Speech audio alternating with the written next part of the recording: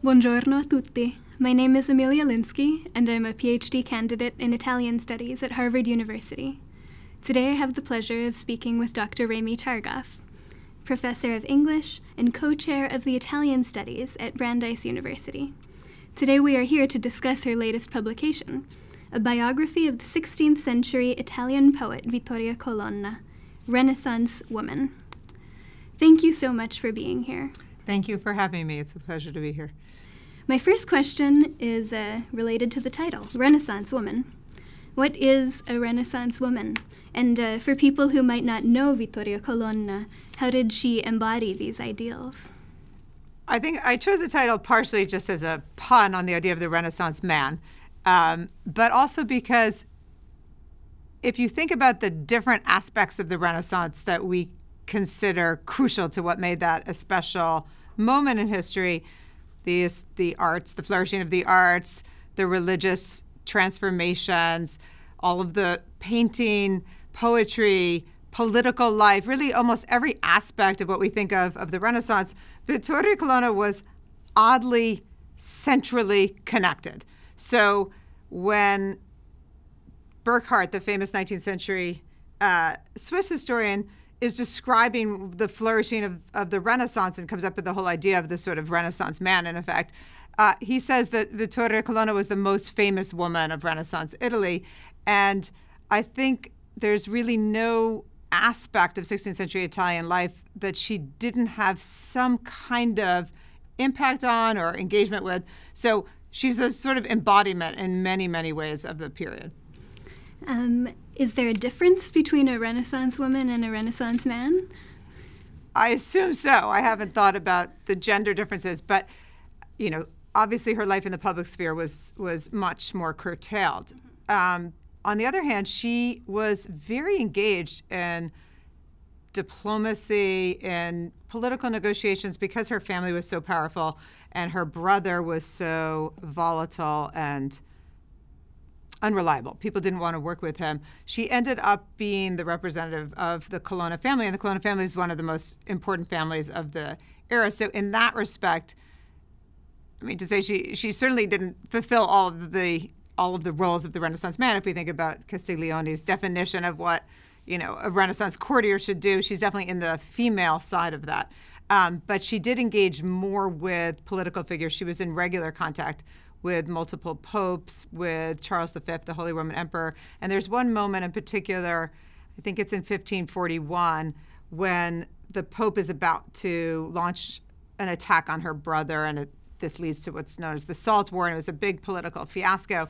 But the Pope has assembled a Congress in Germany, I think it's in Regensburg, and they're not sure what to do, and they say, ask Vittoria, like she's the one they want to go to help resolve this problem. She actually wasn't able to resolve it. But in that sense, she's fulfilling a lot of the primary roles that we would have associated with men. Speaking more about Vittoria Colonna as a person and referencing the Burckhardian thesis of the individual, in that the Renaissance was when we had the birth of the modern conception of the individual, it's very tempting to think of these historical figures as actual people that we know and to converse with them on a personal level, as Machiavelli did with his dialogues with the ancients. And particularly with a person like Vittoria, who has so many emotional poems and emotional letters, I think it would be very tempting, and we would like to be able to converse with her as a person. So what kind of person did you discover, and were you able to establish this kind of dialogue through your archival work? It's a really interesting question. Whenever we're working on the past, we enter into imaginary conversations. Petrarch says, that's his best company when he's sitting, that he likes to talk to Cicero and Seneca. I would say that my impression of Vittoria Colonna changed over the course of writing the book. The initial sense I had was of a very devout, austere, somewhat severe, elegant human being. That remained more or less true, but it got complicated in positive and interesting ways. I discovered, for example, that she was kind of funny. I don't know if you saw that she had a very wry sense of humor, which I didn't expect. She also had moments of sort of weird expressions of, I'm thinking about when she decides to learn a dance, a Hungarian dance, and dances it apparently in front of hundreds of people at a wedding, which we wouldn't have associated with this woman who's sort of self-fashioned as a nun by the end of her life. She also has funny moments, for example, in her conversations with Michelangelo, where she's bossy or irreverent. And so the person that I came to imagine as Vittoria Colonna was a little bit unpredictable, was not just this sort of antitype to Lucrezia Borgia, which is how people in the popular imagination tend to think about her. At the same time, she was also more tragic than I had imagined. I had no idea that she spent the last, 7, 8 years of her life in a really unsatisfied, romantic, I don't know how erotic to make it, but she was in love with Reginald Pole. That became very clear to me. And he didn't love her back, as he says very poignantly in one of his letters, his last letter to her. So she also took on a more tragic dimension, rather than the sort of consummate widow who just, cut herself off from any erotic experience. She had a real love at the end of her life that was unfulfilled. Speaking of love and of these very significant relationships with these important figures in her life, it's tempting to think of her as defined by her relationships with these men, yes, with her husband, with Michelangelo, with Paul, with God. And it might seem from your framing of the book, of the events of her life in the book, that this is how we should see her and interpret her. You start with the death of her husband, then flash back to the engagement, and then proceed from there. So what went into your decision to frame her chronology in this way? Well, I would say there's so little about her life that we know from before her marriage, almost nothing. And then even during her marriage, we have a much scantier archive than afterwards. I didn't want to write a sort of cradle-to-grave biography. I wanted to begin where things took off, I would say. And the moment that she became a widow, however sad and tragic that was for her, was actually the blossoming of this human being.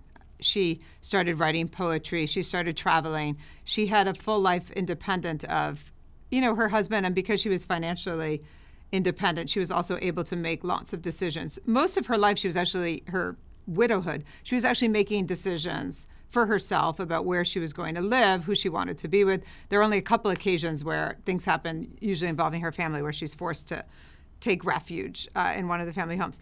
But so I wanted to launch her, rather than start with the childhood that we can kind of conjure up from hints here and there. But I wanted to launch her into the world when she became the person that we're interested in, basically. Speaking of, we're interested in her mainly because of her poetry, even though she had so many other interesting contributions to all aspects of life. And in fact, she was the first female poet, as you say, to be printed in a single author book of poetry. But this happened against her wishes. This quote from Pirogallo, the editor of that edition, particularly struck me. I consider it less of an error to displease one woman, however rare and great, than to deny so many men what they want. You write that this sounded a provocative note on the grounds of both class and gender. Pirogallo was laying hold of a precious and protected commodity and sharing with the masses. So I want to explore this idea a little further. What are we, the historians and readers, provoked to think? Can we consider ourselves justly provoked? It's an interesting question. The striking gendering of that, imagining a male audience, for example, goes against lots of what we know about her readership during the period, which was that women were reading her, women were inspired by her. She became really a role model for several generations of women poets after her. So the sort of titillation that he seems to be getting at, I understand as a marketing strategy rather than something that corresponded in reality. It's also the case that, as you know, although she did not authorize the publication of her poems, she never took the steps that she could have done to stop it. And so in the decade after the first edition of her poems was published, that was in 1538, she died 9 years later. In those 9 years, 12 editions of her poems appeared in print. She was a very powerful person with lots of people owing her favors, wanting to help her. It is absolutely out of the question that she couldn't have stopped the presses had she really wanted to. So I take her protest, her non-authorization as a gesture, probably a gesture of indifference rather than of hidden ambition. I think what she says about the publication of the poems, which is, well, I shouldn't have wasted my time on these vain things, that's her language, is probably correct. She had moved on. By the time the poems were published, she had moved on from writing love sonnets and was only writing spiritual poems. So I do think she had a sense that this was sort of the punishment she deserved for bothering with these trifles, as she puts it. I don't think that she was suffering from the publication of her poems. I see no sign of that in all of her correspondence, of which there are hundreds of letters from the moment the publication of the poems through the end of their death. She never says that she's suffering in any way, that she regrets that this has happened. So the lack of all of those signs suggests to me that this was something she quietly accepted, at least. And speaking of her poetry, we'd be remiss if we did not reference in particular any one of her poems. So I've asked you to bring a favorite poem of hers that you discovered today. Would you like to share it? Yes, I have it with me. And I should say that one thing that ended up happening from writing the book was there's no translation of most of her poems into English. We have a translation of her spiritual sonnets, which my colleague Abigail Brundin, professor at University of Cambridge, published around 15 years ago, a beautiful edition called Sonnets for Michelangelo. Those are the 103 poems that she gave to Michelangelo. No one has ever published her, what we call her amorous poems, the poems that she wrote after her husband's death. So my editor for this book wanted me to do my own translations for anything I mentioned, cited in the book, and that was probably around 20 to 30 poems. But once I got going, I found it really fascinating to work on these poems just as literary texts.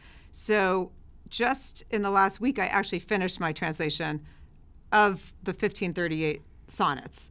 So I translated 143 poems, and it'll be published by University of Toronto Press and the Other Voices. So this, what I'm going to read to you, is poem 18 in that book, and this is my translation. Love wrapped me in so noble a flame that even once spent, it continues to burn. Nor do I fear new fire, since the first is so strong it extinguishes all others. So rich a bond ties me to that fine yoke that my heart disdains all lesser chains. It feels no longer either hope or fear, since one fire burnt it, one knot bound it tight. A single pungent arrow afflicts my breast, so that it keeps alive the immortal wound and shields all other love from entering. Love consumed the passion where once he lit it. He broke the bow with his enduring shot. He melted all other knots in tying this one. Thank you so much. Were there any problems in translation that you encountered that you could speak about? I wouldn't say there were problems particular to her, but the challenge that I created for myself was that I decided to write English sonnets. So, in other words, I didn't create little prose paragraphs, but I don't know if that came out, but that's roughly in iambic pentameter. So I decided to write blank verse English sonnets so that the poems would sound like poems. And the constriction to 10 beats per line put a certain kind of pressure on everything. And I discovered, of course, that, Italian has a totally different rhythm and different, and we think of Italian as actually taking up a lot more room, but I actually found very often the opposite. For example, bello or belle, which is often, has to be beautiful is 3 syllables often to one bell. So I was constantly trying to find, fine, fair, pure, try to find ways to get around these these adjectives or nouns in Italian that are very, do a lot of work in a concise way, which English didn't actually have. So there were moments of negotiation. I wanted to stay as close as I could. The translations are quite faithful. It was just so interesting to get that close to her. I noticed, for example, in that poem I just read, she uses the metaphor of the knot, of the nodo. And that nodo comes up all the time to describe her bond to this husband of hers who's dead and who treated her terribly. And yet she can't get out of it. And so there were sort of lots and lots of metaphors to describe what it felt like to be erotically stuck in this bond to someone who had died. And although I was aware of that before translating the poems, I hadn't realized the plethora of ways to describe that. It just kept coming up again and again. Indeed, I really enjoyed the selection of translated poems that you include in the biography. Oh, good. And I think we're all looking forward to the edition of her poems. Yeah, I mean, it will be, I think, useful to read, because what I decided to do was to translate the 1538 edition. So I translated the entire first publication of Vittoria Colonna, including all the mistakes. So including, I think there are 7 poems that she, it turns out, didn't write, but they're in there anyway. Lots of poems that ultimately got corrected. But as a historical artifact, I wanted to give readers like Pirgallo, I wanted to give them just modern readers what it would have felt like to encounter this landmark publication, which was, incredibly successful, however many mistakes there were. And so with that to look forward to, a new edition of Vittoria Colonna's first edition, Mistakes and All, I think we can conclude the interview. Thank you so much for being here. Thank you so much for having me. And thanks for joining us today.